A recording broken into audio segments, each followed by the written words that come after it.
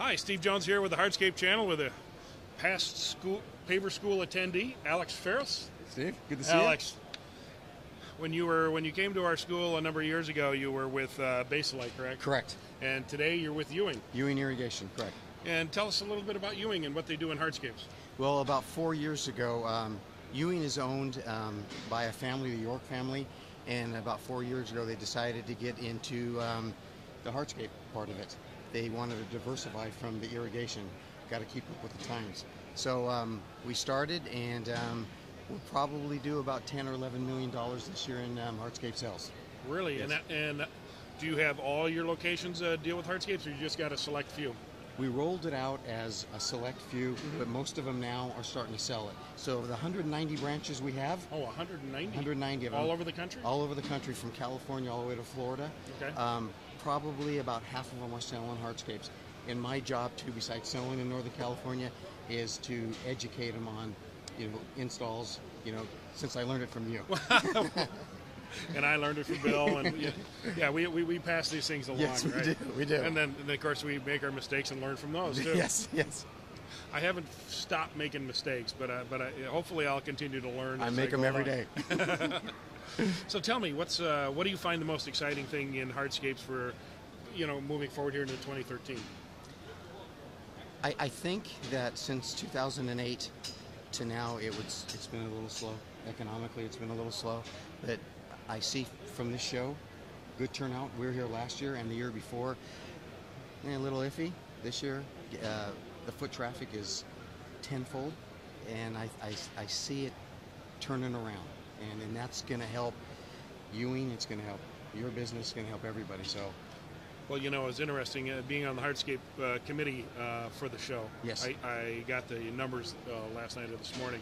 46% increase in registrants for the hardscape portion of the show. Yeah. So that's a huge, huge growth. I mean, yeah, we've been limping along, but the attitudes that I'm getting from the people that we've been interviewing and talking to our customers in the booth, very positive outlooks, and we're really excited and hopeful. And I hate to use the word hopeful.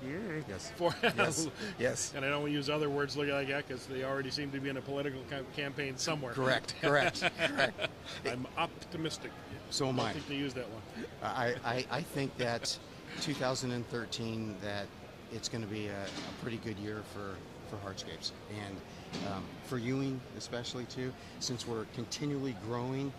We started out with 2 million in sales, 6 million in sales, and we'll do 10 to 11, and then hopefully we project 15 to 20 in 2013. Wow, very nice. Yeah, very nice. And then that means we can hire more people to service our landscape contractors, because that's who we're targeting, is our landscape contractors. Because through the irrigation thing, that's who you have. That's who we have.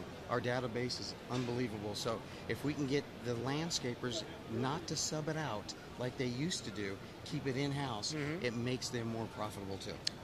Now we just have to get you and your hardscape specialist managers out to the school, have them pick up some skills, yes, and pass them on to the people in their markets. And Steve, that is the biggest thing with the guys that run branches. They're irrigators, and we need to get them a little bit more diversified and to sell. If we have 50 stores selling them, and we have 190 stores, if we have all 190s, could you imagine what our sales would be? Oh, it could be in the 30, 40 million. Yeah. And if we can get those guys focused and understanding hardscape so that they can actually help their customers rather than just being a material supplier. Absolutely. Got to get that knowledge. Yes. And that is so helpful to help sell the, when landscapers make that turn to start to do hardscapes, correct, they really need guidance.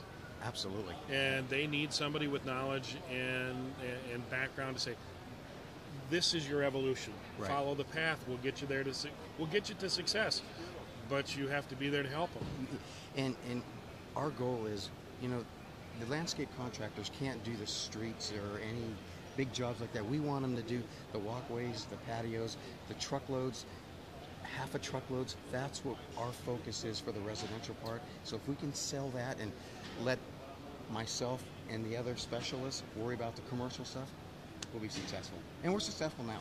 Yeah. We're doing a good job. So. Yeah, but as I know, like my own business, we can always do better. Absolutely. The more effort we put into it, the more it returns to us. And especially when it comes to knowledge and education, the more your staff has a grasp of what's going on, the enthusiasm grows exponentially. Yes. Yes. You know, there's companies that we deal with in this industry that could care less. And, you know, and it's not surprising that we don't do any business with those people. Yep. Because they have no passion. The people that have passion, the people that truly get into what we do, we're all friends and friends, vendors, and customers. Yes, yes. Because we all are going towards the same direction. Yeah, to be successful in this business too. And I do have to say that Ewing has done a great job in education. I've been with Base Life for 17 years, but I've never seen the emphasis they put on educating their contractors. I mean, the amount of money that they spend on myself to travel across the country to teach these guys how to install properly. And then we feed them a little bit on my 4-hour class, and then we try to get them into the level 1 class of ICPI, so they're a little bit more knowledgeable. But the best way to do it is hands-on, and so maybe we can do something. You got to get dirty, and you got to hurt a little bit. You got to hurt a little bit, yes. It's amazing how well knowledge takes hold when you feel pain with it. Oh yes, oh yes. I learned that from my wife, actually. She's taught me well. And I felt a lot of pain going through your class, physically and mentally. Well, I'm sorry about both of those scars. Alex, it's been a great pleasure. Pleasure, Steve. Good seeing you again. This is Steve Jones and Alex Farros signing off from the Hardscape channel here in Louisville, 2012.